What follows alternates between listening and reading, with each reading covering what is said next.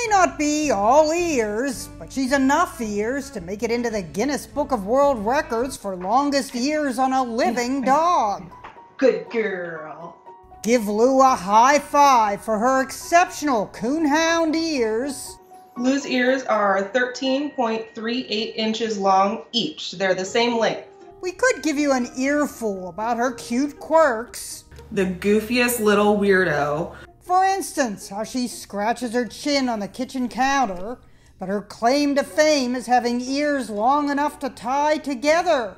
And everywhere she goes in her home state of Oregon, for instance, wine tasting with her owner, people are loving on and touching her velvety ears. Rubbing her ears in her world is like getting the best massage you could ever get. When she was a puppy, owner Paige Olson says, she would step on her ears all the time and trip and slide across the ground. Now she manages to step around them. No, she doesn't get ear infections, but they do get dirty. But I like to call them self-washing. They kind of just rinse themselves off in the water bowl. She will suck on her own ears if they get too dirty. The black and tan Coonhound was bred with ears long enough to drag in the dirt and stir up old scents of animals so they can track them better.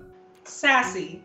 But what was Lou tracking off to the side throughout our interview? Paige kept having Lou to turn her head.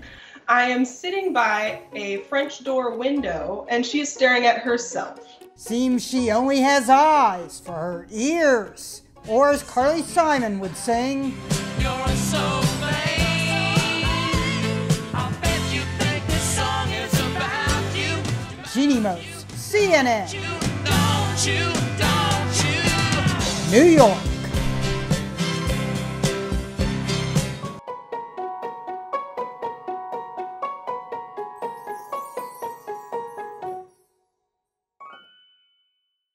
The news can be a lot. There's a lot of good out there and a lot of fearless kids and families putting kindness into action in their own communities. But the first step towards helping is understanding, and that's where we come in.